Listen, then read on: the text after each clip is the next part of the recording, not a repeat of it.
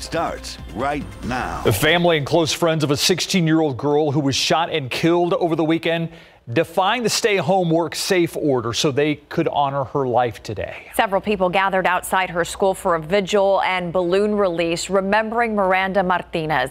The night team's Japhanie Gray has a story. For several of her Idea Public School Mustang classmates, getting the call their friend and sister, 16-year-old Miranda Martinez, was shot and killed Sunday was gut-wrenching. Despite the social distancing rules in place during the coronavirus pandemic, they paid their respects, gathering at a vigil held right outside of Martinez's school. When I found out how she was taken, it hurt. I couldn't hold it in. I hear her on the phone crying, she's gone, she's gone. The shooting happened at the Rise apartment complex in Balcones Heights early Sunday morning. Police say they were on a call when they heard gunshots coming from the apartment complex. When they arrived, they detained 21-year-old Eric Hernandez and 18-year-old Kevin Clark, who were in a shot-up car trying to leave at a high rate of speed. Sadly, police later found Martinez with a gunshot wound to the head. She was a baby still. She didn't get to live the life that she wanted, become the doctor that she wanted to become, and prove everyone wrong, that she could be somebody. Her friends and relatives say Martinez had a troubled family history and would live with close friends like Ashton Salinas. She was going through the worst of it, and she made sure she stuck her neck out for the best. She was there. Her personality, her Cardi B nails in her hair, still brings smiles to their faces. She always made the room light up. She was that person that everyone wanted around. As they laughed and cried, they joined in prayer, hugs, and a balloon release celebrating Martinez's life. Police say they still do not have enough evidence to charge the two men in Martinez's death, but her loved ones pray true justice is served. You took our family member, you took a loved one, and it's hard. Now, because Balcones Heights police say that they found 2 loaded guns, marijuana, and shell casings in the car involved, Hernandez was charged with unlawful carry of a firearm and possession of marijuana, while Clark charged with unlawful carry of a firearm and aggravated assault with a deadly weapon. Japhanie Gray, KSAT 12 News. Thank you, Japhanie. But let's turn to the latest in the coronavirus crisis here at home. During tonight's daily briefing, Mayor Ron Nirenberg announced 1,652 confirmed cases. That's 39 more than yesterday, but 34 of which were confirmed from the Bexar County Jail. 48 people have died. That has stayed steady since Friday, while 756 have recovered. Though the city is reporting a slowdown in the number of cases and deaths, they want the community not to let its guard down. Dr. Don Emmerich, director of Metro Health, says data showing a drop in the curve looks promising, but she warns don't be in a rush to go back to normal. State and local restrictions are still in place to maintain the drop in the number of infections. The mayor says since the new state and city order went into effect last week, there were 63 complaints and 34 citations issued to non-compliant businesses. While we have flattened the curve, we are over on the other side of the curve, but I want to just again give caution. That doesn't mean that we can go back to the way that we were back in December or in November. All of this work that you've done, that the decisions, the hard decisions that you have made, the advice that public health has given you, it is the reason why we've been, that curve has been flattened. If you believe you need to be tested and don't have a medical provider, you can call 311 to schedule an appointment. Yeah, you don't need a doctor's order. A local San Antonio development team is just weeks away from finding out if the Food and Drug Administration will give the green light on emergency use of a portable ventilator. The adaptable emergency ventilator created by the team Skunk Works San Antonio is being tested with the help of University Health Systems. The Night Team's Patty Santos gives us a glimpse into how the testing is done and what's next for the ventilator. I think it's a really important next step, if you will, in assisting our healthcare providers. Michael Jones with UHS is helping Skunk Works San Antonio test its adaptable emergency ventilator, or AEV. 450. He's using HAL, a high-tech mannequin. You can simulate a whole bunch of different things. It's as close to being a human as you can get without being a human. I'm getting 500 cc's. HAL can be programmed to mimic respiratory complications on humans like COVID-19, among other things. Jones says the ventilator's initial test test went well. We're very much near the end. It's just the final tweaks right now. Otherwise, it's fully done. Dr. Erica Gonzalez has been the medical consultant for the prototype team. She says after a couple of more tests, a dozen AEVs will be manufactured. Until we can get final approval, for use, then we won't be able to use it on any human until we get the final approval. Traditionally, FDA approval takes years, but the emergency use approval could take about a month, she says. But what happens after the approval is still in the works. The goal would be just to make sure we can get it out into the community to anybody who might need it where it would be useful. Both Jones and Gonzalez say they see its potential use by EMTs, field medicine, and even deployed military. Patty Santos, KSAT 12 News. If you'd like to read more about the development of this new ventilator, you can head to KSAT.com to read our previous stories. For 130 years, the Salvation Army has served our community by feeding families and providing them shelter. But the coronavirus pandemic is challenging the organization in different ways. At the beginning, the Salvation Army created a plan to continue safely assisting the community, which included closing its building to in and out foot traffic. They were already serving 50 lunches a day, but expanded to dinner and weekend meals to meet demand. A spokesperson for our local chapter tells us they're now feeding more than 4 times as many people as they were before the crisis. The response we've received from the people that come by and need help there has been, really overwhelming, and people have been really grateful that we're doing this to them. Inside the shelters, they have continued essential services. Case managers are now working with residents electronically, and staff has increased the amount of cleaning and social distancing in the building. It's also worth noting the Salvation Army is not accepting drop-off donations at this time for the health of its workers and because some stores have also closed. However, financial donations are still needed for them to continue helping our community. Those can be made online on their website. And families across the nation adjusting to school at home amid the pandemic. At the Sunshine Cottage School for Deaf Children, instructors continue their teaching online. Tiffany Huertas has a look at how parents play an important role in that virtual education.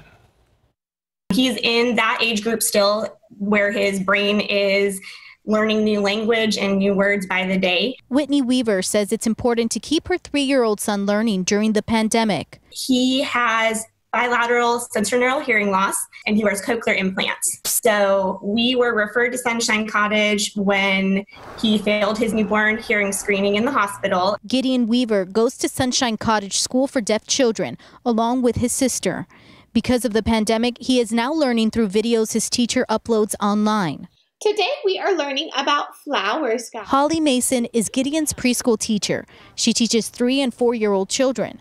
I record instructional videos every day and then send it to the parents so that they can view those videos at their convenience. Mason says teachers are also regularly communicating with parents online. We are shifting greatly to parents are having to take the primary seat, but what parents forget is that they were the first teacher. Parents are the first teacher their child's ever going to have. Whitney says there have been challenges. At this age, it's a little different because they aren't going to just sit down for an hour or more of online instruction. So a lot does shift to the parent to facilitate that learning. But Whitney says she's confident that with the resources the teachers are providing, her children will continue to stay on track. With the tools that Sunshine Cottage has provided, we've been able to continue that learning and implement the strategies and all of the language targets and everything here at home. Tiffany Huertas, KSAT 12 News.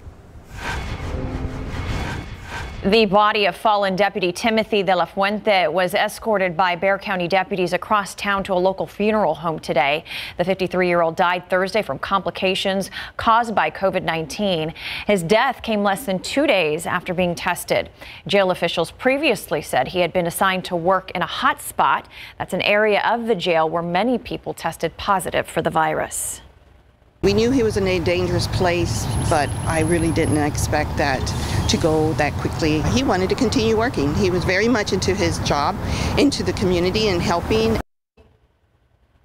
De la Fuente had worked for BCSO for 27 years. His funeral arrangements are pending.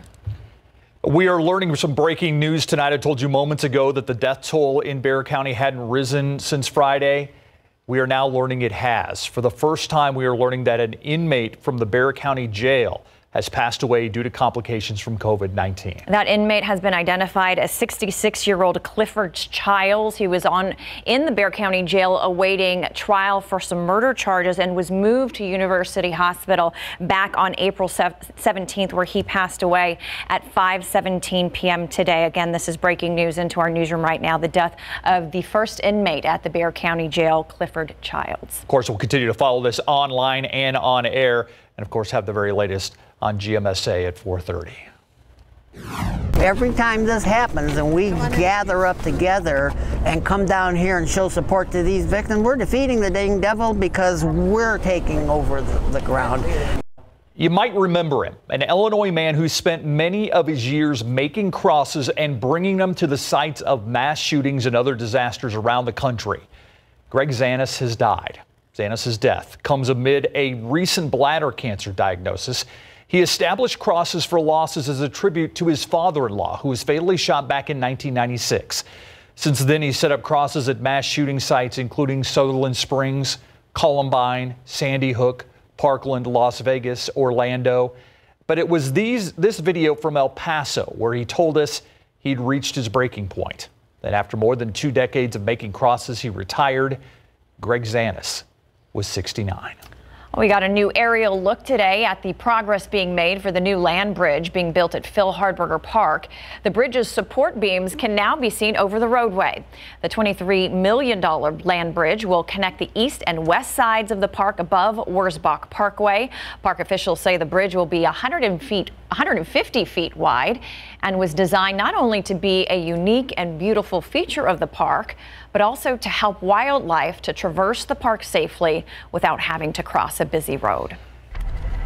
All right, now a heartwarming update to a story we first brought you last night on the Nightbeat. Cameron Domingo celebrated his 10th birthday with a surprise parade yesterday. And after his story was shared hundreds of times, one Texas water park is granting his original birthday wish. Cameron, who has Down syndrome and difficulty eating, planned to visit Great Wolf Lodge this week for his birthday. His parents say because of the pandemic, their plans were canceled. However, Great Wolf Lodge Communications Director Jason Lasecki says they plan to not only deliver Cameron a birthday care package from the park, they're also going to give him a voucher for a one-night stay to celebrate his half birthday this fall. Chulo, look at this stuff. I know, I love it. That is so cute. Yeah. Still ahead on the Nightbeat, the U.S. is taking more steps to lift some coronavirus restrictions, even as tens of thousands of new cases are reported, forcing the president to revise his death toll prediction.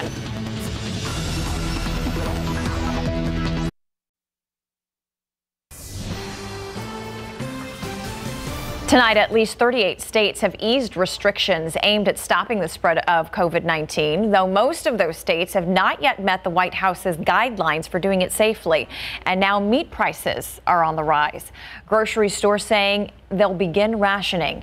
ABC's Romina Puga has more.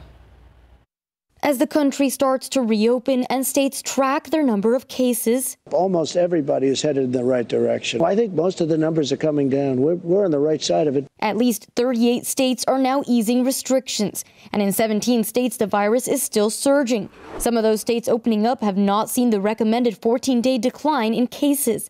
But as quarantine-weary Americans return to beaches, parks, and restaurants, the challenge now, how to protect the public. The New York Times obtaining a preliminary analysis about what could happen if social distancing rules are relaxed.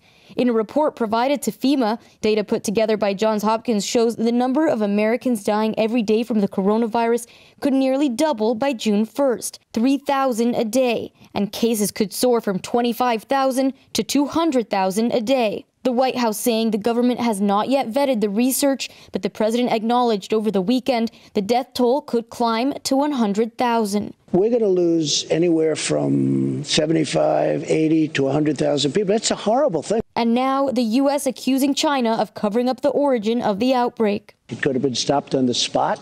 They chose not to do it, or something happened. Either there was incompetence or they didn't do it for some reason.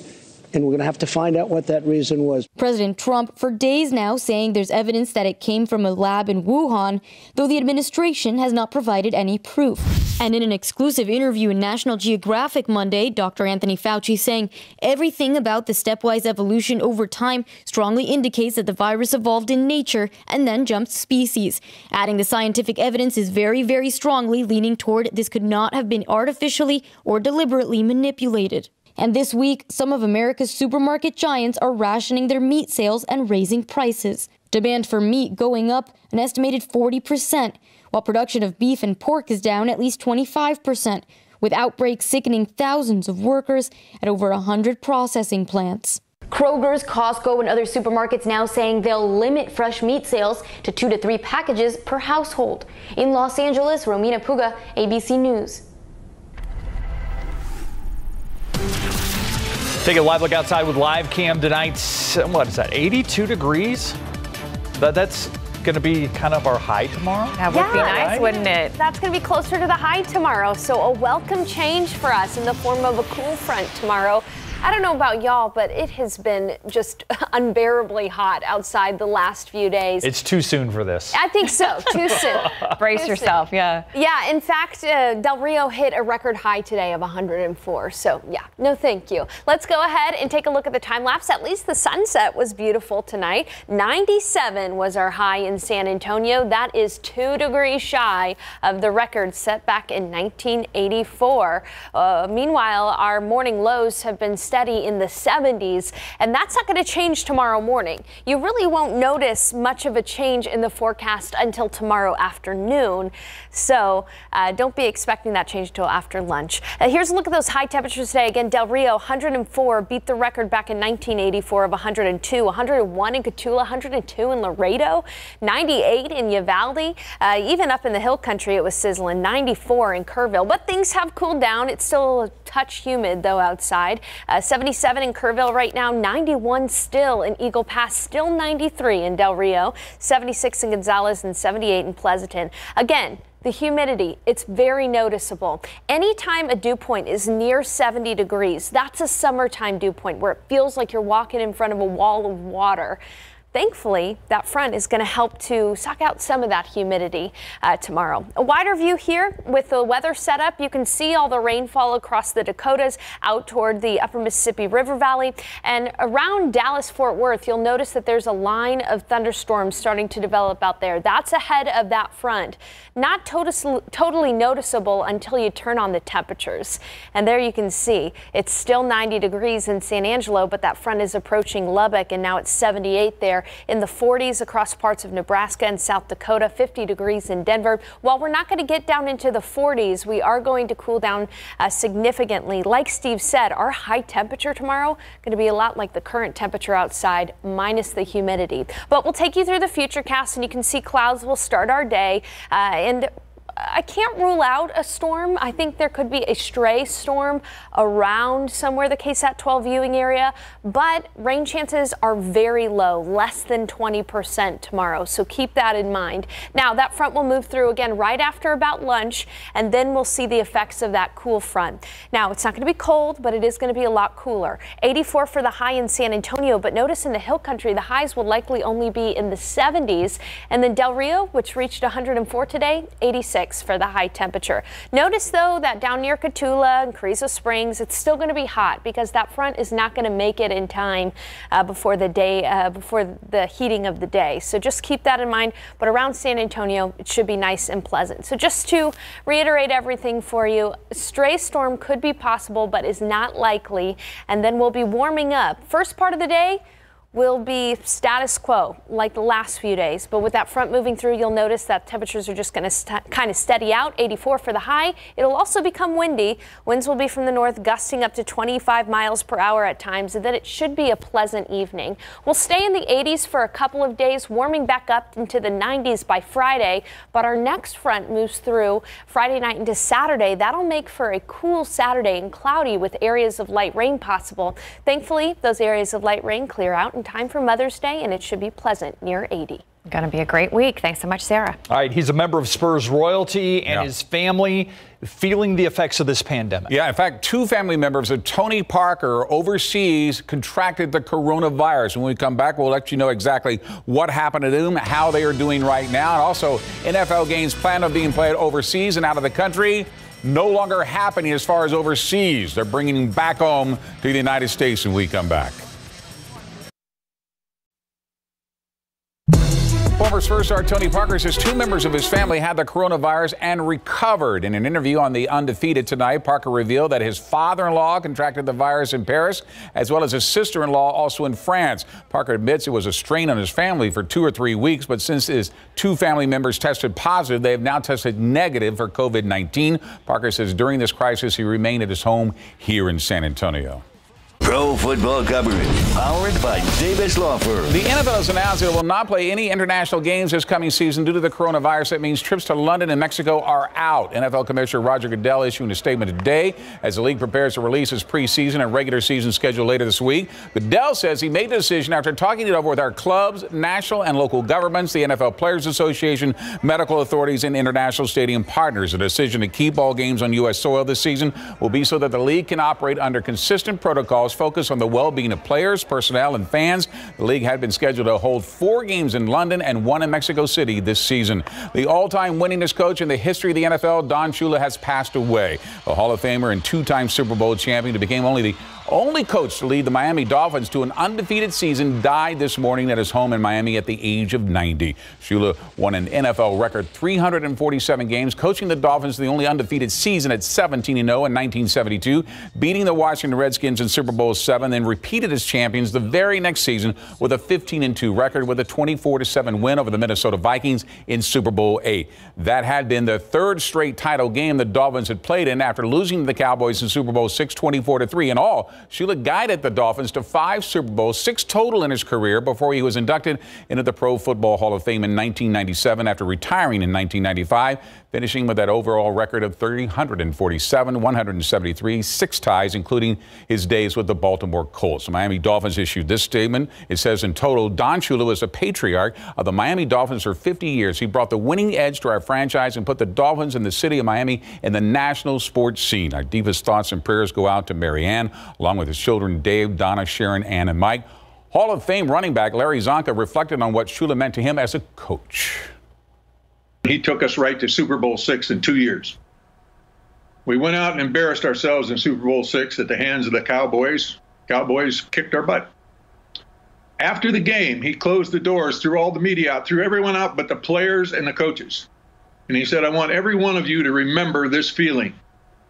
He said, because we're going to use this feeling to grow on, and next year we're going to attack this season and we're going to count on winning every game. We're going to dedicate ourselves to winning every game. And we did that the next year, and we went undefeated. That was Don Shula. That was pure Don Shula. That's what he was thinking. He was driven. He was motivated. And he said, we're going to win. We got to do it within the rules, but we got to attain perfection. We've got to attack it every week like it's the last game of the year. Jerry Jones also issued a statement today. He said, in part, Don was not just an iconic figure in the history of our game. He was an American institution who always represented the highest levels of character, leadership, and integrity. His name and legacy will serve to inspire all of the very best virtues of sportsmanship, competition, and achievement in coaches for generations to come.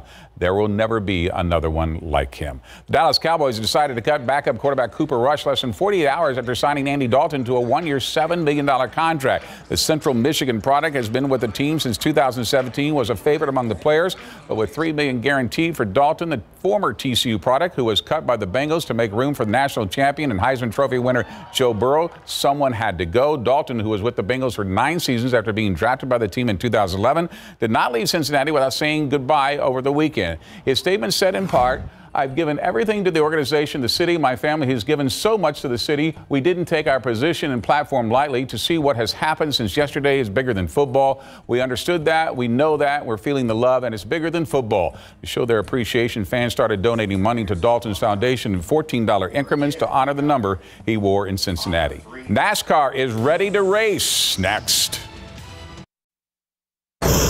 In less than 2 weeks, NASCAR will become the first major sport to return to live competition when they host their first race on May the 17th at Darlington Motor Speedway. During the shutdown, drivers and teams have been competing in the iRaces, the latest at virtual Dover International Speedway that was won by William Byron. His third iRace victory in 4 events so far, but all of those involved want to get back to real racing. Racing anything, whether it's a box car or anything with really an engine, is going to give you confidence if you're winning. So it's a lot of fun for me. I've really enjoyed it. I've learned a couple things that I could tune with my driving style, but definitely ready to get back in my normal car as well. And when live racing does resume, it'll be without the fans. Restrictions also imposed on teams and drivers due to the COVID-19 pandemic. It'll just be something nice to see live for a change. Yeah, absolutely. And I bet the ratings will be huge. Out of this world. Yeah, thanks, Sure. Greg. It's still ahead, big changes on how you fly. Many airlines issuing new safety precautions, which go into effect immediately. Plus, how the children's shelter here in San Antonio is helping families deal with some of the mental stresses that come along with the coronavirus pandemic.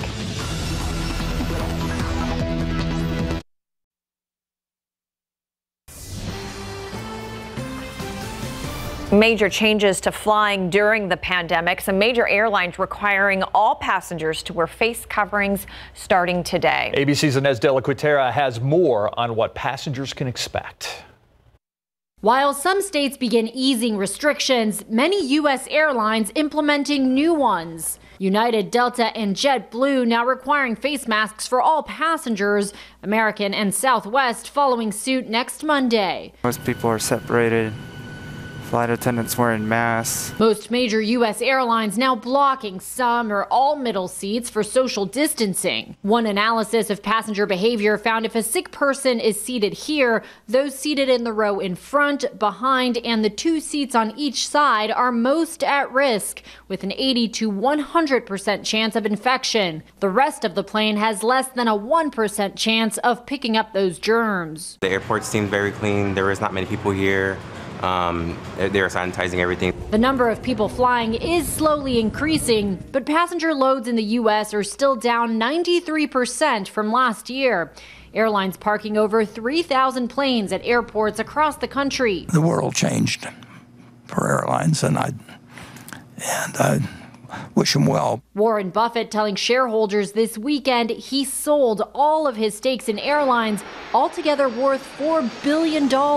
Travel is not going to get easier. It's going to get harder, and it's going to stay harder for years to come. Chief Communications Officer of United Airlines insisting on GMA. One thing is certain, which is that people are going to start buying airline tickets again because they want to travel, to have those kinds of interpersonal connections and relationships that are just essential to what it means to be a human being. Starting May 6th, Denver International Airport will also require all passengers and visitors to wear face masks. Inez de la Cuetara, ABC News, Washington. Every weeknight around this time, we try to bring your coronavirus questions to the experts to get some answers. Tonight, we are joined by my friend Magali Chicano. She is a small business owner of Sweb Development. She's on the city and county's economic transition team as well, and that's a team that's going to give their report to both the city council and the commissioner's court tomorrow. Magali, thank you for joining us. Thanks for having me, Steve. What were the major factors you were looking at as a member of the economic transition team for the report that's coming out tomorrow? Safety. Number one, right? So it was just making sure that we were following the health protocols that were suggested. Also, so that was really our main concern, and making sure that everyone was going to be safe at open. That's the balancing act in this whole thing, isn't it? The fact that people aren't going to really come out if they don't feel safe. That's right. They're not going to, and so we needed to make sure that we were promoting that all over, right? Not only on the business side, but also on the just general community. What are some of the ways that you make that happen? How can you make people feel safe to come out to your businesses? Well, I think that what we're hoping to do is give really good direction based on sort of what the state has mandated, and great suggestions that I think the city is putting forward, and really just hoping that everybody really takes it seriously, because obviously what we're doing is working and we just have to continue, right? Yeah. What do you hope people take out of tomorrow's report?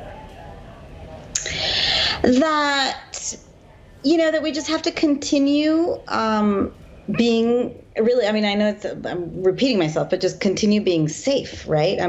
Continue with the measures that we're putting in place, and just making sure that we're clear that this was something very important and very serious, and we have to keep on handling it that way, right? One of the questions that our viewers had are, what are some of the industries locally that have been hit the hardest? I think definitely the tourism industry, right? So I would say hotels, restaurants, and also I think the health and wellness industry, anything that's very high touch, right? So from spas, salons, they've closed, gyms. Yeah, absolutely, all of that. All right, did Governor Greg Abbott's Reopen Texas announcement change the way the city-county economic transition team did its business? Did it change at all the way you looked at that transition team, since he was very clear that the state supersedes what the local government can do? I think it gave us definitely direction as to what, what we had to stay within. But I think that the transition team did an incredible job of, balancing that and bringing to the forefront things that San Antonio has been doing already, as wonderful suggestions to continue doing. Are you worried? I'm talking, this is a personal business person, entrepreneur question. Are you worried that San Antonio's economy will never be the same? Yeah, I'm a super optimist, and I think it's going to be a slow, climb back up. But I have no doubt that we're gonna find our way out of this, and we're gonna really end up okay. I don't think it's going to be quick. I don't think it's going to be something easy, but I think we're going to be okay. I want to talk about SWEB development now, and how you are literally a business that has risen from the ashes. A lot of people are going to remember there was a huge fire on South Flores. It's a building I've been in before. It was a great building that you guys took over, and then it was gutted by this fire. How has your business been recovering from that? Well, amazingly, this was a Friday. The fire was on Friday morning at 10 a.m. And on Monday at 8:30, we were back in a new office because of the generosity of the community. And specifically, Weston Urban, Randy Smith sent me a text message, and he said, "You've got a space. How many people are you?" And that morning at 8:30, we had desks and chairs in an incredible office space. So we didn't skip a beat, really. And that was very fortunate because of the type of business that we have. As a digital agency, everything was on the cloud. And my team was and is absolutely the most resilient, strong team ever. And we just moved forward.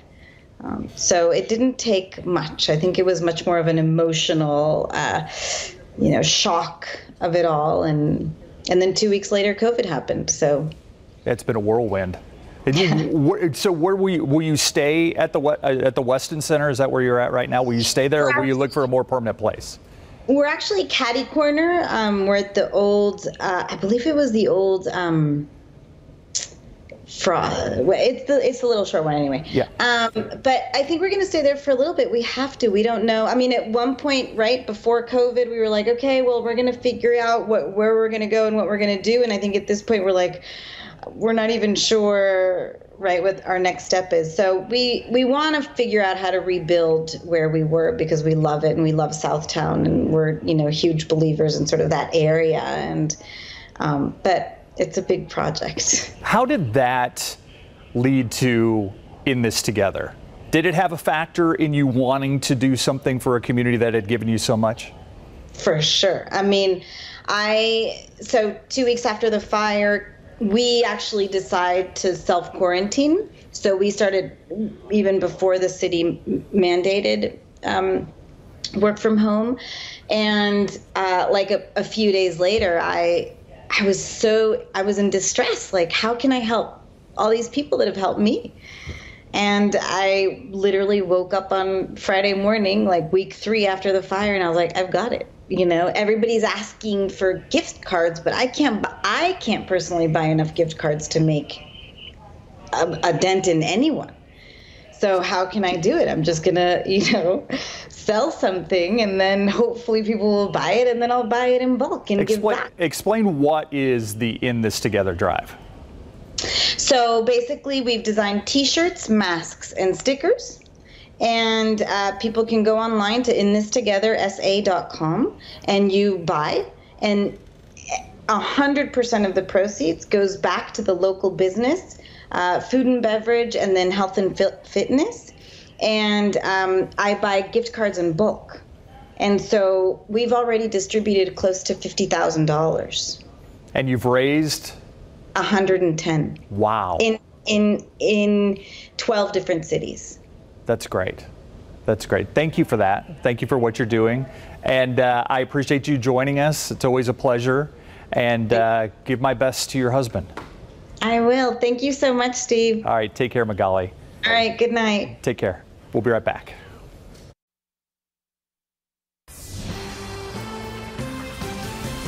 May is Mental Health Awareness Month, and now that COVID-19 has radically altered so many lives, the Children's Shelter will begin live streaming twice weekly sessions for families under stress. One of its mentors, who advises other dads, is also a school district employee working from home with shared custody of his 2 kids. Jesse Degollado says he speaks from experience in hopes it will help others. Single dad Justin Fincher, who has shared custody of his children, Hudson and Emily, has found taking them on short outings is a good way to make the best of life these days for all of them. It's really difficult to do an effective job for your employer and and manage the tornado that is kids. Still, he says they're a nice problem to have, the secret being patience. The first thing you need to realize is that you're probably frustrated at the same time that they're frustrated. For children like his who enjoy school, being at home must feel like they're fish out of water. The worst thing you can do is exacerbate an issue for a child by yelling at them, screaming at them, blaming them. Their kitchen now a favorite place to be, to relax and have fun as a family, with lessons about measuring ingredients baked in. I think last week we had 3-pound cakes, so we're perfecting that recipe if anybody needs it. I really hope this is a time that they remember when they got to have just superb quality time with me. He's also hopeful someday they'll remember how their father dealt with a worldwide crisis. They'll be better adults and have better lives than we did. Jesse Degollado, KSAT 12 News. The first Facebook session, by the way, is set to begin on Wednesday. Yeah, that's what I've been telling my kids about, is the fact that you need to realize that you were living through a historic moment in the world where something like this is happening. And so probably one of the most historic in our lifetime, if not the most historic. And I've asked them to write down your memories or journal or whatever. They look at me like, what are you talking about? They'd rather do a TikTok. Yeah. Your daughters came to this station a couple months ago before all this started, and I was trying to get them to teach me how to use TikTok. Yeah, well, they are experts. I can't figure it out. I've actually done a couple. Oh, you have? Yeah. Are you a TikTok? And now we're going to go search it. And no, that's all right. You don't have to. Well, it was hot today across San Antonio, and it's going to actually cool down quite a bit tomorrow because of a cool front. So there's some good news in the weather. But let's go ahead and take a look outside with live cam. It's nice right now outside, 82 degrees, but that's about what our high will be near tomorrow, so even nicer tomorrow. But it is humid, dew points in the upper 60s, near 70 degrees, so humidity at 65%, but we are seeing southeast winds at nearly 20 miles per hour, so we do have a good breeze out there. But this was the picture earlier today. Look at high temperatures across the KSAT 12 viewing area, 97 degrees in San Antonio, but a whopping 104 out toward Del Rio. That's a record for the day. Wasn't only hot here in San Antonio, but up towards San Angelo, 106. But high temperatures struggled to get out of the 50s in the Central Plains, all because of a front, and that's that front that's going to move through tomorrow right around the lunch hour. You can see that right now, allowing for a few thunderstorms across the Dallas-Fort Worth area, just north of that. But by the time this front reaches us tomorrow, it's really not going to pack a punch when it comes to rain. We may only see 1 or 2 isolated or stray showers or storms tomorrow, so the best chance is for you not to see any rain tomorrow. South of that front, we are humid from those southeast winds off of the Gulf of Mexico, but that front is going to pull in some dry and comfortable air by tomorrow evening. But we'll start off the day tomorrow with areas of clouds and mugginess before that front arrives right around noon, and that's when we'll have that drier air settle into place, and it should be really pleasant in the afternoon, albeit a little windy. Take a look at high temperatures forecast around the area. 84 near San Antonio.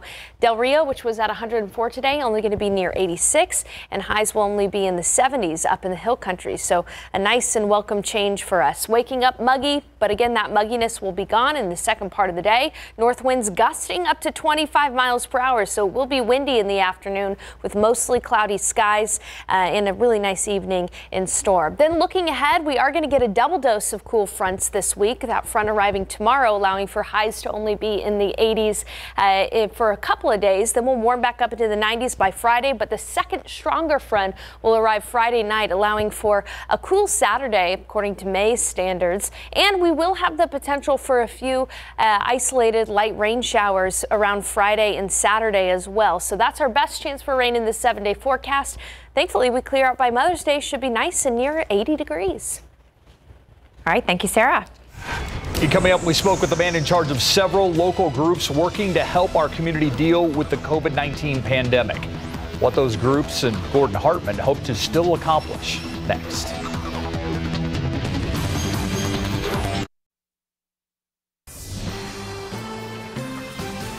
For more than a month now, a collection of several working groups has been helping guide the community response to COVID-19.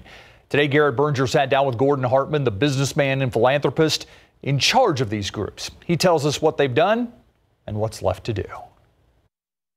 I think this is a historic collaboration. It's been more than a month since Mayor Ron Nirenberg and County Judge Nelson Wolff announced the formation of several working groups, but those days have been full. It doesn't all happen overnight, but I will tell you it happens quite quicker and times like this because it had to. As the COVID-19 Community Action Coordinator, Gordon Hartman tries to keep the various groups dealing with federal and state government advocacy, philanthropy, food, security and shelter, business and employment, and social services all moving forward. These working groups are not working in silos. They're all working with each other. Much has been done, he says, pointing to federal money that's come into the community, a telethon to help the food bank, and an effort to get high-risk and medically vulnerable homeless residents from Haven for Hope into a downtown hotel. And I'm very proud to say that no one at Haven for Hope, as of yesterday, has tested positive. Hartman says the goal of these groups was to look at the need in different areas, potential funding sources, and look at the long term. A lot of that, he says, has been accomplished. There's still some more work to do, but I would have to say within the next 30 days that it would make sense for these working groups to wind up. Garrett Berger, KSAT 12 News. It's a historic moment for the U.S. Supreme Court. The justices today started hearing arguments by phone for the first time ever. The court announced it will ask questions in order of seniority, with Chief Justice John Roberts going first. If there's time, any remaining questions can be asked after the first round is over. The move signals the court wants to avoid a free-for-all and ensure an orderly process with as few interruptions as possible. The court will hear 10 across the next 2 weeks. The sessions will also mark the first time in history members of the public can listen in to arguments in real time. Vice President Mike Pence now saying he should have worn a mask when visiting the Mayo Clinic last week. The vice president made that comment during a Fox News town hall yesterday. It comes in contrast to what he said shortly after the visit, stating he was tested for COVID-19 frequently and always tested negative. The Mayo Clinic's policy calls for all who enter to wear a mask, and Pence and his team were made aware of that before the trip. President Trump, meanwhile, says he doesn't plan on wearing a mask while in public. Still ahead, Disney using Star Wars Day to make a huge announcement concerning the future of the franchise.